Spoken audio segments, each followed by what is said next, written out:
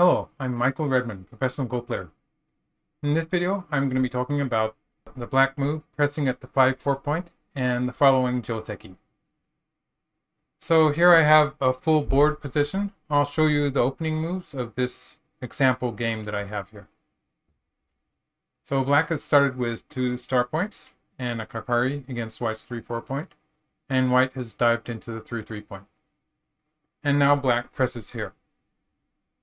So this pressing move on the 5-4 point is a move that, with computer programs, it generally gets a fairly good score in almost any board position. And top professionals, included, a lot of strong players have been starting to use it more and more as we research it with computer programs. I would say a board position like this, where black has ideas of building a moyo centered maybe on the lower side or including the center of the board with the right side having some potential also. This is the kind of board position where it's relatively easy for black to grasp what the object of this move is in this board position. So white usually will crawl here, black extends, and generally white jumps here. So this is the basic Joseki, and this is actually a position where black can play away. So we can call this already a finished shape, or black can continue with a local move. So to start with, if black plays away, I'll show you an example here with this full board position. If black plays away, it could be something on the lower side like this. And if we look back to the lower left corner, white's local move is also going to be pushing here. So pushing here on the fourth line is a fairly important move for both black and white in this position. Locally, black might play like this. And we can see that white's plan now will be to start building on the left side and reduce black's control of the center of the board. So black might play a hane now, and that would start a fight probably. So this would start a fight in the center of the board. I'm going to go back to black's push here now, and this is going to be the main subject of my video today. So let's take a closer look at this Joseki and go back a few moves to the beginning of the Joseki sequence. So when black presses here, it's generally an overplay for white to push through and cut here. So this move is the type of move that white could play if white already has a pincer stone. So if there's a stone here or here, a white stone in one of these 5 places, for instance, that would be a case where white could push through and cut here and have an even fight, or something close to an even fight. In this video, I'll just show you the variation where white has pushed through and cut without a pincer. Black can squeeze the corner like this.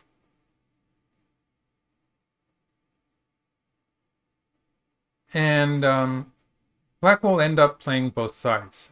You can see that the fact that white did not have a pincer stone on the lower side is making a big difference here, where black has plenty of room to move out to the side. And white's corner is being a bit cramped here.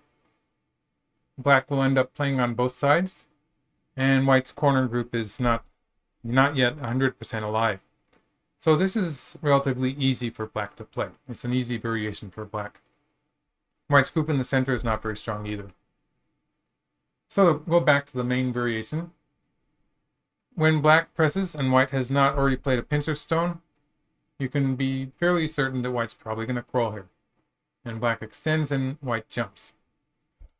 So now I'm going to take a look at the local variation where black starts pushing on the fourth line. White will extend and black pushes again. Once you've started pushing, it's a good idea to continue pushing here, building thickness, a line of stones that will radiate thickness towards the center of the board. It's going to create some influence for black in that direction.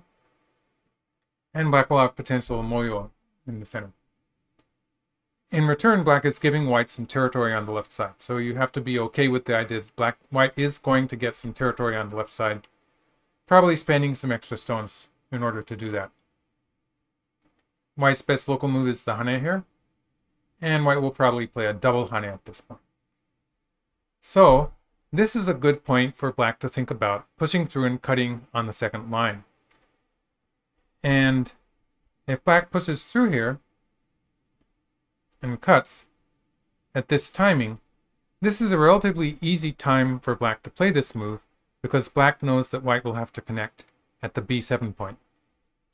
If white captures the one stone like this, black will just get a double Atari here, and this will simply be very good for black. It's a good variation for black. So white has to connect at this point, and black gets to play the extra forcing move here. Once black has pushed through and cut at the second line, it's very important for black to immediately play this attachment at the 3-3 point. If black plays away with this move, for instance, in the center of the board, this is the best move that black has. If black plays away though, white will immediately kick here, and the exchange of the push through and cut here for these two white stones, it turns out it's not doing much good for black. It's actually a bad exchange. So once black has played that exchange, it's very important for black to make use of it by playing this attachment. And white will actually answer. This is a very big move. Even if white plays an Atari in the center of the board, in this case, capturing the two white stones at the edge of the board is actually a very big move. When black captures here, this creates a territory in the corner which is more than 15 points, and it's actually close to 20 points. And it's taking several points away from white also. So it's more than 20 points. It's getting close to 30 points, so almost equal to the ponnuki that white's going to get in the center of the board. And sometimes this sort of depends on the position on the left side of the board. So let's take a look at this in the full board position again. Like this. In a position like this where black does have some room to do something on the left side, this is perfectly okay for black. Black will, just to show you an example of how it might continue, black can peep here and then slide into the upper left corner. So in this case, black is going to have plenty of room to do something on the left side of the board. I would expect a sequence like this, and it looks like black's going to be all right on the left side. So the fact that black had enough room to do this on the left side of the board was fairly important in this whole variation. In this case, black is going to be running away with a territorial lead, so I would say this is slightly better for black. So going back to the main variation, white will actually answer here, and then black can continue in the center of the board with this cut and the extension in the center. So with this whole sequence, black was giving white territory on the left and building towards the center of the board. So you can see that areas like the lower side here and the general central area of the board, all of these areas are potentially going to be controlled by black, and black's going to have an advantage in the fights that continue here. In return, white is getting something on the left side of the board. White's local move, it could be, for instance, this. Black would be perfectly happy with white playing there, because then black will play on the lower side. And you can see that black's territory on the lower side, that's a very nice moyo black has. On the left side, white is getting a large territory that looks like it's going to be maybe a boundary on the 5th line. So it's a lot of territory there. But black does have this 3-3 point to invade later in the game, which will take a significant part of that territory away from white. So that's part of the equation also. The fact that black can reduce the left side from the corner is also fairly important in this game. Otherwise, if white wants to play more aggressively, white can push here, but black will play a hane on the top of 2 stones. And this could lead to some fighting in the center of the board, but black is playing a shape move here when black is playing at the head of 2 stones. And I'd say black has good prospects in this fight in the center of the board. And if I take this any further, it will lead to a huge fight in the center of the board, which will be pretty difficult to memorize for people watching the video. So I'll stop here, just say that black does have good potential in this fight in the center of the board.